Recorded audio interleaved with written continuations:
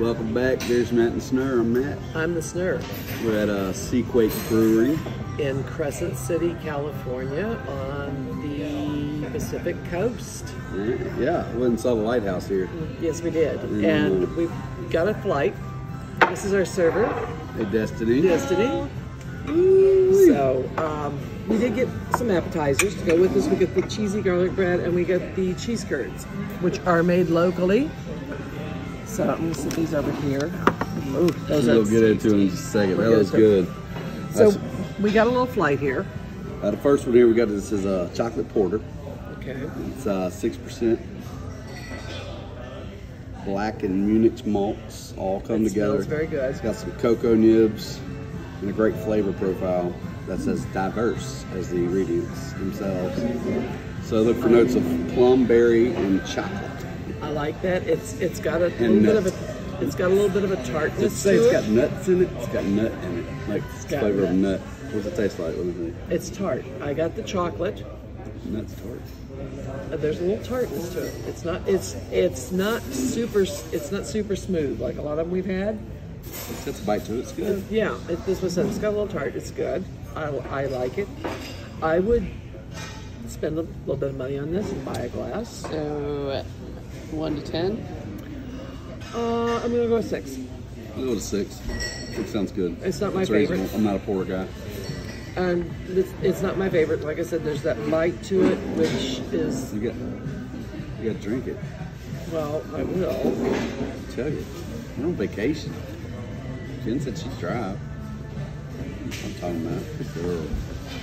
All right. So now I'm going to cleanse my palate. All right. The next one we got is the Redwood Highway Hazy IPA. I'll let you try first. This one. It's pretty. It is a pretty hazy IPA. It's got a brew this single hop version with a mosaic for a big tropical flavor. No, that wasn't that one. This is the 7.2%. 7.2%. Yeah. It's got bursts with juicy flavors of orange, citrus, and tropical fruits. Kettled hop and double dry hopped with Citra, Mosaic, and Calypso. And they put 4 pounds of hops in each barrel of this. 4 pounds. All That's right. a lot of hop. You try it up. What do you think? It's got a good fragrance.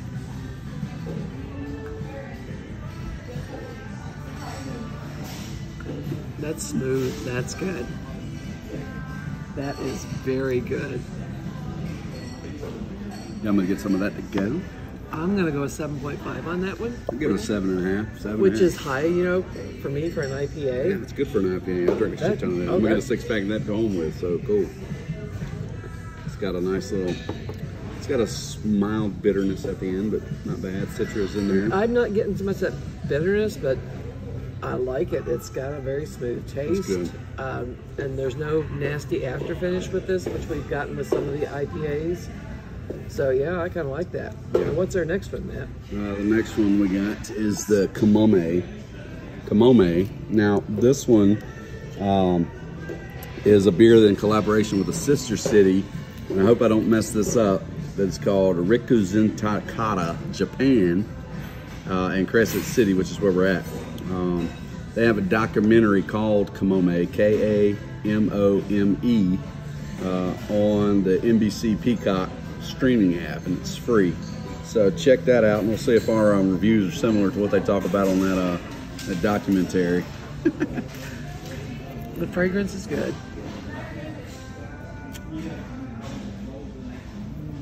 You know, a lot of Japanese beers are like lager, so this. I like this. I like it a lot. It's a good, smooth beer. That's good, crispy. Yeah. Crispy and smooth at the same time. Yeah. Lager.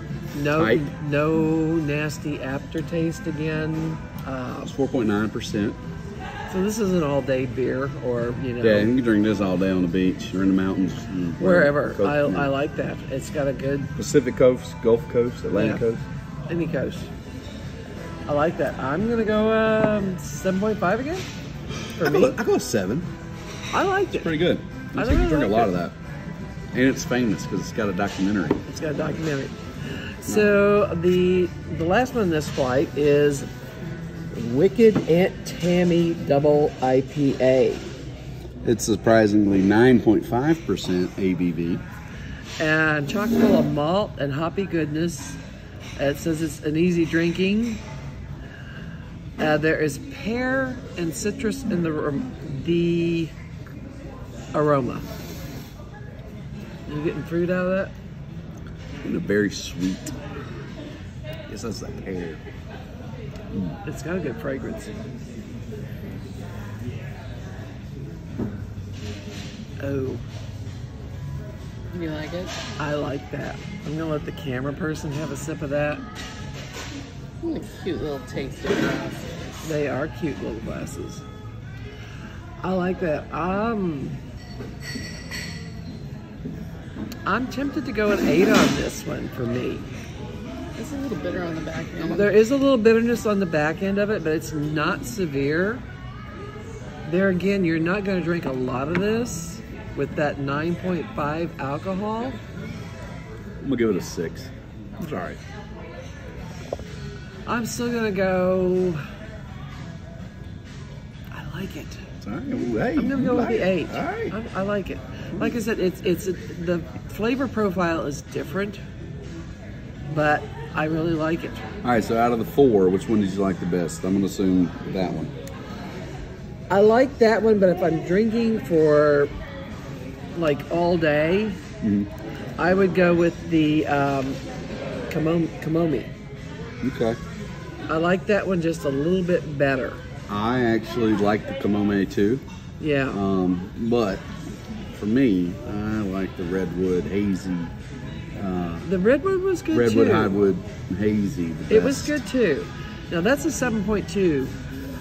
A little bit higher gravity again, so you It was know. good. I'd spend money on all 4 of these, especially if you're visiting, come in, have a flight. This is at yeah, SeaQuake Brewing. and you're just off the coast. Got a cool vibe to it. It's like It's- a modern but like high-tech log cabin And feel. from the food here looks like it is to die for. Yeah, I think we'll eat some of that. That cheese bread is Yeah, divine. and we've got the cheese curds here. All right. So we'll catch you again. Get you on the flip side of the next stop. Peace. Peace.